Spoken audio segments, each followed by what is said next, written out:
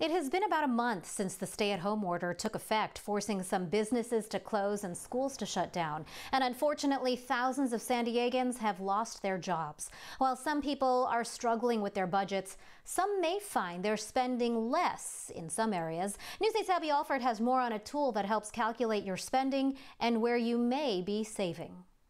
Many people say that they've saved the most at the gas pump because they haven't been able to fill up in the last month.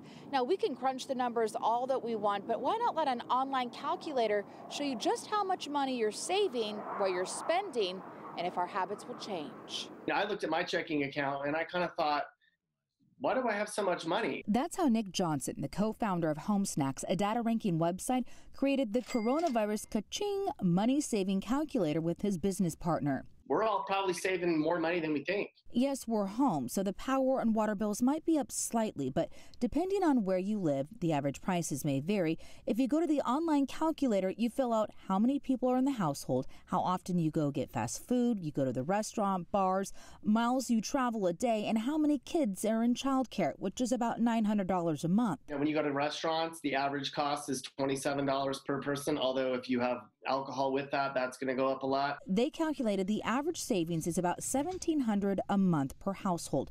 We wanted to see where people were saving and spending. Catherine says gasoline, nails, massage, and movies. Tony says that he's been catching up on bills instead of going to the casino. Marcy says her food costs are out of control. Lena Fuller says when you lose your job, no need to worry about spending. And Lena is absolutely right. The only reason that we really can save right now is because many of those bars and restaurants, salons, and other stores are closed where we can't spend, leaving millions without work. And seeing our savings could actually impact businesses when they reopen. Before, we may have spent without caution.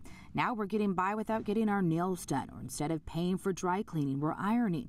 We're being self-sufficient, which could impact our spending habits. Yeah, I hope everybody gets back to normal because I think things were fine the way they were. If you go to CBS8.com, that's where we have this online calculator, and you can check just how much money you're saving.